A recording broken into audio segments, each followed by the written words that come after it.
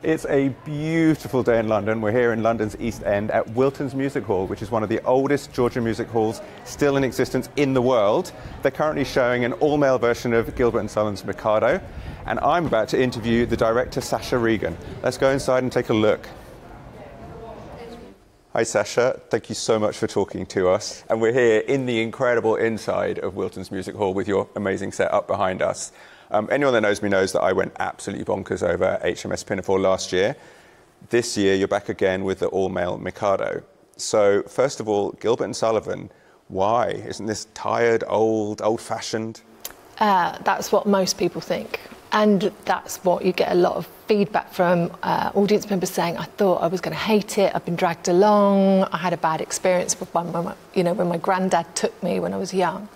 But these, I would say these are more like musicals, the way that we do them. Mm. So they're fully choreographed. Most of the boys are musical theatre trained, not opera singers. Because, you know, back in 1880 when Gilbert and Sullivan started writing, these were essentially the first ever incarnation of a musical, weren't they?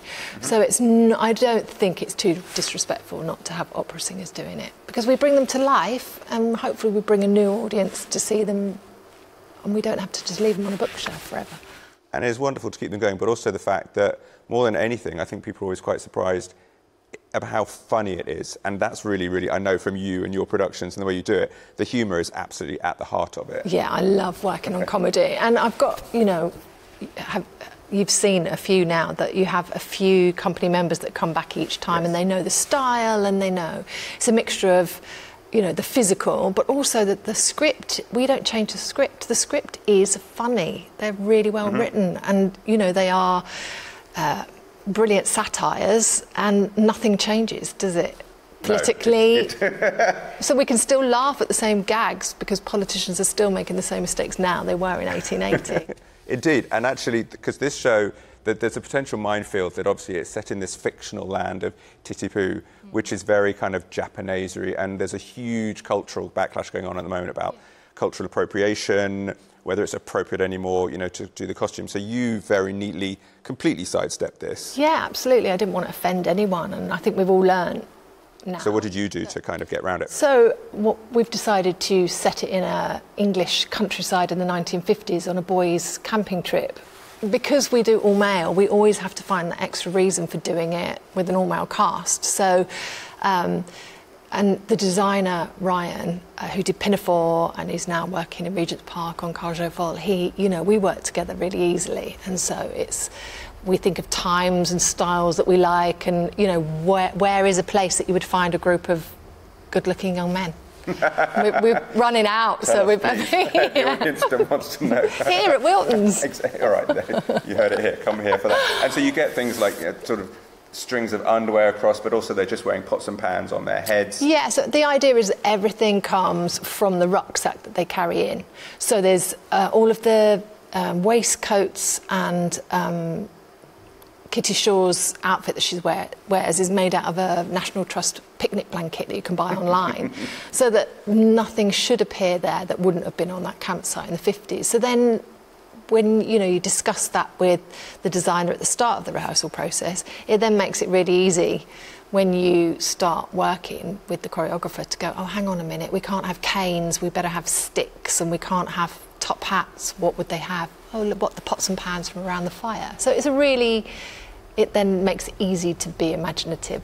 And we did talk a little bit about the fact that, yeah, this was written and sort of first came out in 1885. I mean, I've also done stuff recently where we've covered a Greek tragedy, which is 3,000, 4,000 years old.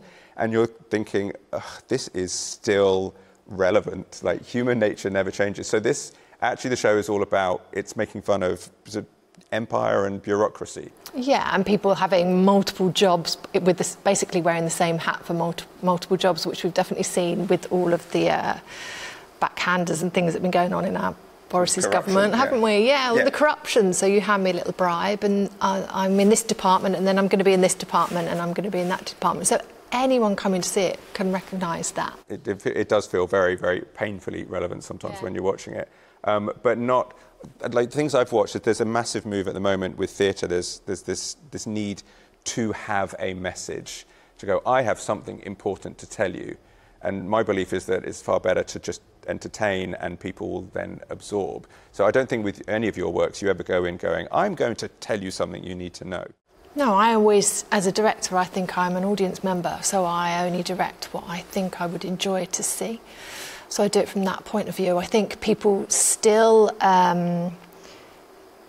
come and enjoy the satire of it, but I also think it's very important for the LGBT community. Okay. Because I feel that I've been doing them for like 12 years now, that at some point, looking around with, you know, my friends that we go to the theatre with, a lot of the work that was targeted at them might be of the lowest common denominator. You know, it's naked and... Okay. And actually, what is beautiful, if you come and watch these, whether you're gay or straight, is it just happens to be two men that fall in love in the show. The audiences are very, very mixed. Really mixed. And it's all amazing. ages. Yeah. So we get Gilbert and Sullivan fans, you get the grannies and grandpas, and we've had children in all ages, which I think is phenomenal, because I think when we first started we had to really rely on, you know, people that were Gilbert and Sullivan fans, and now they're bringing their grandchildren in going, come on, come and see this. Or you know, there's Gilbert and Sullivan Society is closing down all the time now because it's not recruiting new members. So as we go around the country, we tend to see more young people as well from university towns, because we're going to Cambridge and Bath and places like that. Yeah, so then you get younger people from those unis coming in and seeing it and going, oh, we could do that. And also I wanted to talk to you a little bit about the crazy, incredible history, because I didn't know this until actually I came to see your Pinafore last year, and I was researching and looking through the programme as well. And this incredible history of all-male productions, actually, which makes sense, in the World War, like World War II. So I was looking, it was like Stalag 383, I think it was. Like, this is an officer's prisoner of war camp in Germany or Bavaria, where they put on Gilbert and Sullivan. Yeah. One of our producers had gone to an auction and stumbled across these albums. Wow. And they are beautifully curated, handwritten programmes, black and white photographs, and someone had kept the entire history of the productions that they put on in the officers' camp, I think it was, all the cast names, and I think they'd managed to track down a couple of the people that were in the programme, but the costumes that they'd made from whatever they could find in the camp and everything, and I suppose it's a different side to what is normally documented about the war, isn't it? That you think that people may have, if they were in there for a long time, I imagine they had to find joy somewhere. And also the sense of collaboration, because they had to go to the Germans and barter or ask for help with props and costumes or whatever, which was given, and then very often the Germans would come and be part of the audience as well. So it's rather like we were talking about earlier, the Christmas Day football match.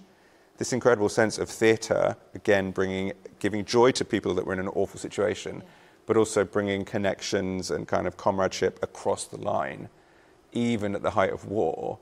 Something crazy and kind of silly, almost like Gilbert and Sullivan. Yeah, I couldn't believe it when I saw the albums. I could, because the costumes are so ornate. Yeah. And they've got wigs, I think, as well. And you think, how on earth did they find those? Yeah. I wish I could have. They obviously had a bigger budget. And then your background as well. I know, it's very much in our head is Gilbert and Sullivan just for posh people? Number one. I'm not posh. Right. And it's not. And it's totally for me. By making these more like musicals, my hope would be that people feel that it's accessible, because they are so ridiculous and daft and fun, and you can't. If new musicals were written in the same way that the songs in this show were written, there would be smash hits going on all the time, because the way they construct the songs, they're brilliant. And I don't actually know a lot of people that go to the opera, sadly. Okay. I don't go to the opera. This is an operetta, so if someone comes, a little kid comes and watches this and thinks, oh, I'm going to investigate what else is out there, then I think it's a really good gateway for people into theatre.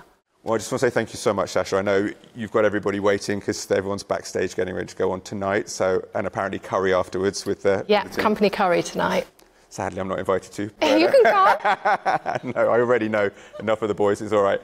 But it's just a joy being here, and it's lovely seeing it like this, but I can't wait. I urge people, come and see small theatre, small venues like this. It's truly, truly magical. So please, please, please support all our small theatres.